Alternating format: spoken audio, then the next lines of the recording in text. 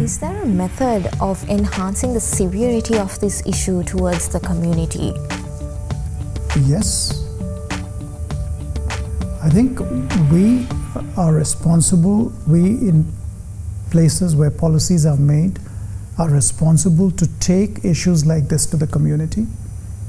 And by that I mean the whole system. I don't mean the agriculture ministry or the food ministry or the fisheries ministry. I think perhaps the most important role can be played by the education ministry.